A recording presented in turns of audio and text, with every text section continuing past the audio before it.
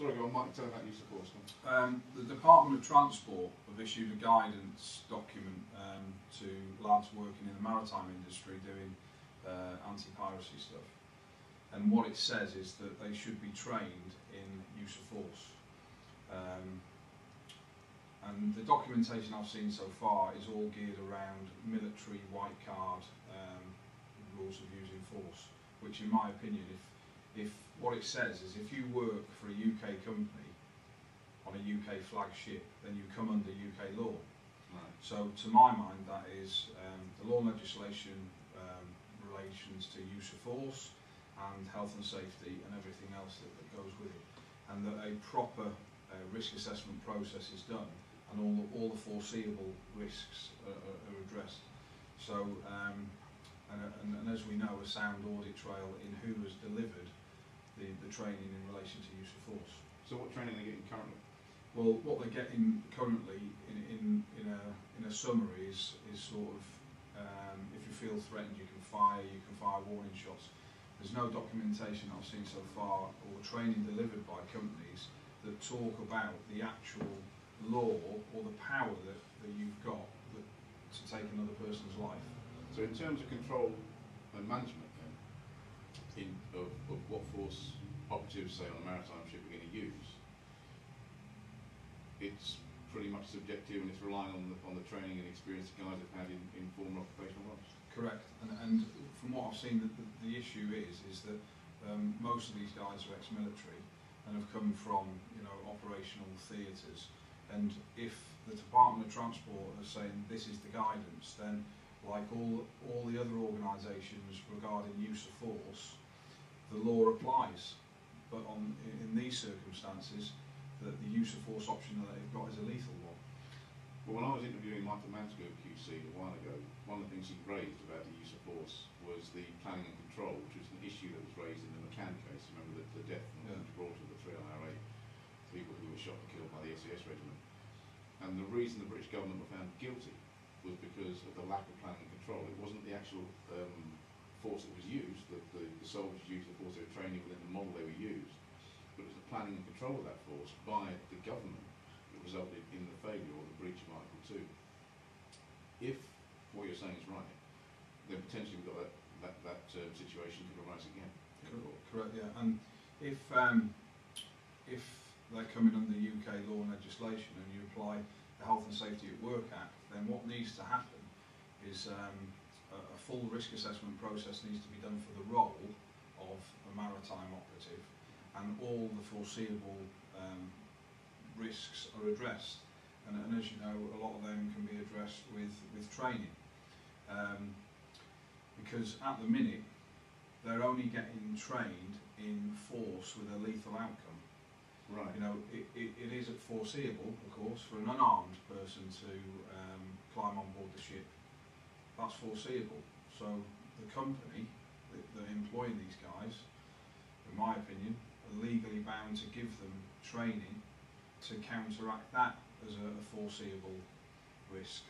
So, but if we broaden that spectrum out then, because primarily we're talking about maritime at the moment, anyone who's involved with use of force, be it with firearms in a maritime situation or in an NHS organisation where they're having to control a violent patient, or in a school where they're having to control a pupil because educational legislation now has come so they can do that. Fundamentally, they've got to do that legally, which means they have to work within the constraints laid down by law. So if we don't have a clear understanding of the law, or they don't have a clear understanding of the law, and there's no audit trail as to what they've been trained and what they haven't, they make a mistake. Technically, they can be prosecuted for a criminal offence or sued for injury. Absolutely. And you, like me, Mark, we've trained many people between us. I will not teach any physical skills, any use of force options, unless the people that I'm training have got a full understanding of the law relating to use of force. Well, you know my view on that. It's always been ours, which is why with the restraint instructors qualification, the first unit, the unit 1, which is 20 hours long, is all legal training. It's all the law, the common law, the criminal law, the Criminal Justice Immigration Act, human rights legislation, as you well know because you teach and deliver it. It's all in there. We even cover the health and safety aspects and the risks of using force. And now, with your help, we've now included that decision-making model, which is a phenomenal bit of kit and something that all members should have. What we've been discussing, Mark and I, on this issue is whether or not you'd be interested in doing this Unit 1. The Unit 1 is the first unit of the BTEC Level 3 Advanced Award in Physical Restraint Instruction. And as I've already just said to Mark, it's a 20-hour unit. It covers all the law that you need to know in terms of the use of reasonable force, including how to risk manage that use. You've run it, what do you think? Yeah, perfect. I mean, the expert witness work that I've done, some of the first documents that I asked for from a company, you know, when I'm dealing with a case that's resulted in an injury or a death, is I want to see the staff safety policy, I want to see the risk assessment for the role, but most importantly, I want to see the documentary evidence of who trained you and the credentials of that person. And what the unit does is do that. It documents that this training has been delivered by credible people that give evidence in court, and that gives, in the maritime sector, the lads the sound audit trail. Worst case scenario, they use lethal force and legal proceedings follow. That they are the documents that someone like me would ask for. Yeah. And the good thing about this unit is, as well, is the lawyers we've had involved with it. They provide advice for it that we have on video. So when people do this unit, they'll get it straight from the mouths of Gary Slapper, who's the Professor of Law at the Open University, right to the Times, Michael Mansfield QC, who most police forces fear and dread with a passion, and of course John Waller, who used to work with the Independent Police Complaints Commission. They've all had input onto this, and as part of the structure for this award, we'll give them video access via an online system to exactly what the lawyers are saying, and that can't but help. I think it'll be pretty cool. But what I think is good about the award is that it's a platform then for other use of force training to be bolted on, because you can evidence that the person has got a knowledge in the law and legislation relating to use of force. So then, for example, if they want to learn how to use a piece of equipment, handcuffs, batons, firearms, it can all be bolted on with the underpinning knowledge of the law. And like I said before, I wouldn't teach somebody how to use a set of handcuffs unless they've got a sound, documented understanding of the law in the first place.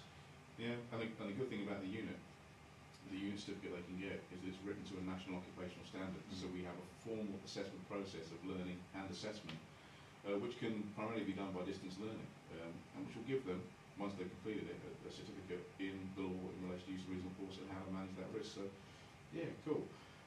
Anyway, if you're interested in this unit, if you are a use of force trainer, whether it's maritime security or whether you work in the NHS or in care and education, then we're going to make this available for you. It's going to be available on a limited basis, I've got to say. We're going to test the water with this one. It's never been done before, but Mark and I have worked on this collectively. We think it's a very good platform for you to have a good sound underpinning knowledge, or you may already have that knowledge, and at least it's going to formalise that for you. So keep watching, and very shortly we'll bang the offer out to you, but like I said, it's going to be on a limited basis, so first come, first serve, but hopefully you'll enjoy it. Thanks, mate. Thanks.